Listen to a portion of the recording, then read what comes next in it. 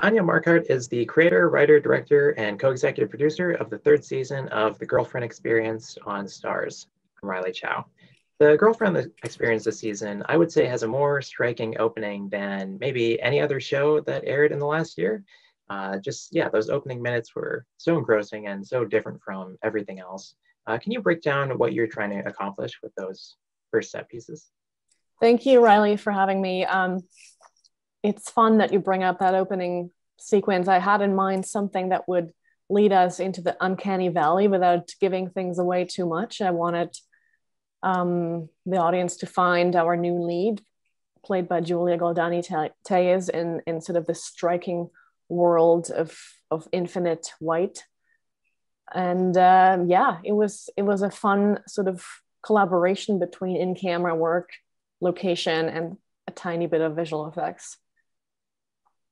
Okay, what about going even further back? I understand that you were initially adapting a novel for this season, whereas now it's more of a standalone original work. What happened to that novel? That is an interesting, yeah, that's correct. I started when I was brought on, I think the novel was going to be underlying source material, and I was really smitten by it, and it was very different, had sort of a human rights component that I was really into. But then things really changed in the cultural landscape and over at the network. And ultimately, the idea was to go to London, to break it open, to make it more international. And I think what happened then, I was tasked with coming up with a new original take. And that's how we ended up in London and in the tech world. Do you want to name the novel, or is it secret? It's not secret. The novelist is Alison Leota, and she had written a piece specifically to be potentially the underlying material for season 3. Now, I feel like I raise my eyebrows a lot at these arbitration decisions by the Writers Guild of America, probably because I only ever hear about them when they're more questionable. So I was very surprised to see that you actually got a created by credit on this third season, considering it's a continuation of the show before and also the film. Is there any insightful story behind that credit? I think, as you say, to some degree, that there is a bit of a mystery with the whole process. I think if you look at the shows and anthology, where every season is really unique, I guess it made sense for this third season to be a standalone work, and also for that to be reflected in the credits. Though I'll be the first to say that season 1 and 2 started the show, and I'm just a big fan. I had nothing to do with those first 2 seasons, and they created the show in a way that I think is really unique in the television landscape back then when it started, but also still now. I think I can't think of any other show out there where every season is really its own creation. Yeah, that first season I'd say is one of the underappreciated shows, of the last decade, and also underappreciated performances. This season is more of a return to that single protagonist formula, as opposed to what they did in the second season. So I'm wondering, since it is more, it's closer to the first season, what did you want to bring from the second season into the third season, or not bring? I think a quality that I appreciate about the second season is it's just bold filmmaking choices, and a reflection of very filmmaker-driven television or storytelling. So in a way, it was a really luxurious opportunity for me to just come in and get the best of both worlds. That there is a strong sort of foundation that was established by the franchise and the underlying film as well, and then to also be told, okay, be bold and now make it your own, and bring something else to the table. So you previously did a feature called She's Lost Control in English, which came out 6 years ago. So I'm wondering what you've been doing in the time between then and The Girlfriend Experience.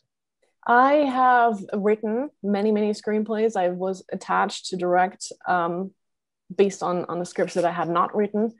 one project got very close to actually getting made and was in casting already, fully financed. But as these things go, you know, some things you're very close, but they're not meant to happen. What I find interesting is that at the end of the day, no matter what you're working on, whether it actually moves into production, there's always that creative energy that gets somehow recycled and turned into something else. And I've enjoyed the process. I found my writing skills, and when the time came and I got the call, I was ready to play on that bigger canvas that is the world of the girlfriend experience. What do you think you wish you knew going into the girlfriend experience, like making a TV show? Great question. I mean, we all, you know, grow with the challenges that are presenting themselves to us. I've certainly enjoyed the sort of the larger scope. I've, you know, enjoyed tremendously working with a larger team and with a strong visual effects component. That was something I had never done before. So embracing all that was just really fun. And I was lucky to be able to bring a couple of really trusted collaborators with me, you know, such as editor Nick Carew, DOP Zachary Galler, and a number of other people. And it was just really a wonderful experience. We're all really grateful to have a job in 2020. So yeah, I look back only with a big smile. Let's talk about your lead, Julia Goldani Telles. What did you see in her that made you want to cast her for this role? I saw her spunk, her smarts, and her, you know, sort of, she's a trained athlete in a previous life, and I just saw that ability to pivot really quickly. And there's a physicality to it, but it's also mental and emotional. And I thought that's exactly what Iris needs, because she's such a chameleon in a way, going in and there's almost like a performative aspect to her, putting on different personas. Yeah, this is a stilted performance, but that's actually by design. So can you tell me about crafting it? I think the idea was really to sort of continue within the larger story world of the girlfriend experience, the show, and also give Iris as a character a groundedness that would ultimately allow the audience to really understand what's driving her and what's allowing her to take a giant leap at the end of the season. And for Iris, I think it has to do with her family backstory and her own trajectory. You know, as she sort of gets a glimpse into the future, both technologically, but also in her personal life, which has to do with her own, can't give away too much, but it has to do with how she was made. And so giving her that freedom to you know, bump up against these hardships, I think was really important for us to ground the performance in something that ultimately is very human and relatable, because we're all struggling with the same thing. We're all struggling with how far do we let algorithms into our lives? How much of who we are is being mirrored back to us and reinforced and directed perhaps by technology. Now, I asked Julia this question a few weeks ago and didn't go over too well, so I'm going to come to you now. I think that it's fair to say that Iris is not ashamed of her profession. You know, she takes pride in it, but on the other hand, she does keep it a secret from her family. So what's going on there? I think the non-judgmental approach to the franchise was tremendously important. You know, we don't judge what any of these characters are doing. That was sort of a parameter that was clear on the network level, and you know, Steven Soderbergh certainly always had that approach, and I had that approach in my film She's Lost Control, so that was a given, that was non-negotiable. But in terms of Iris's arc, I think it's not that she's ashamed, it's that her family is dealing with bigger fish, and I think she does become a caretaker in a way, even though she, you know, makes a giant leap and relocates to another continent. She ultimately has the focus of what's really going on between them happens on another level. So I think it would be fair to say that her endeavors as a transactional relationship facilitator, they play into a very different dynamic, and she ultimately has to figure out how to make choices for herself that are kind of tough choices. And again, at the end of the season, I think there's a giant leap that happens, and I think my goal in all of this was to help, or it was to tell a story where the audience would in the end understand why she's making this crazy choice, because it's kind of a choice that we're all having to make down the line. You know, it's this morning, it's funny that we're talking today because there was an announcement that Google's DeepMind had announced that, you know, general artificial intelligence was apparently achievable with a technological means that are already there. So we're getting closer and closer to something very uncanny. So you're paying attention to real world news like that. How much are you paying attention to just, you know, what other TV shows have done? Like making sure that you're not doing something that's already been done on Black Mirror or Westworld or something. Yeah, I mean, that's always a consideration. And I think I think as filmmakers, there's a component to any art, I think, where we're just a medium, a channel for, you know, ideas that are floating around in the zeitgeist. And I think for me, the exciting part is really about putting it together in a way that's different from how other people have done it. I think nothing of what's presented in the Girlfriend Experience season 3 is technologically unheard of or completely science fiction. Everything that they're working on is grounded in reality, and so I've researched that quite a bit. I'm in equal parts terrified and obsessed with it, and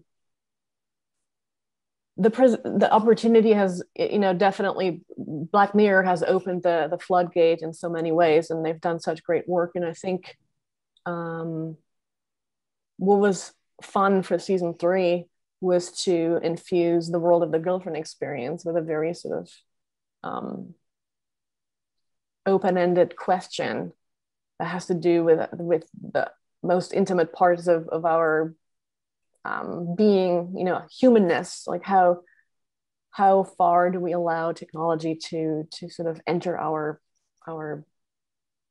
intimate spaces? So going off the packaging and presentation then, what are the visual rules of the show this season? I think the packaging, I mean, it made me sound like you're talking about the trailer and the poster. I'm super, like, I think that's its own art form. And I was so happy to, you know, when the trailer came out, I feel like it really presents the tone of the show, of the season really well. I think the idea is always to create something that's unique to the story you're telling. And we didn't have any specific rules that were, you know, that we didactically followed. It was really a pretty fluid process between different departments. And I think there was a dedication to creating different looking pockets of reality for all of Iris's interactions with her clients, and to infuse the tech world with something that wasn't just sterile, but that would grow over time as the season progresses and becomes more organic. And to ground the uncanny, to create that intricate balance between, you know, completely out there, you know, taking a couple of leaps, and just the gritty, messy feelings that we all have, and let Iris navigate that. So season 2 was 4 years ago. I thought the show was done at that point, but now that you are back, is there talk about season 4 with you? I think that's you know, a conversation that will be had. It's always interesting to see how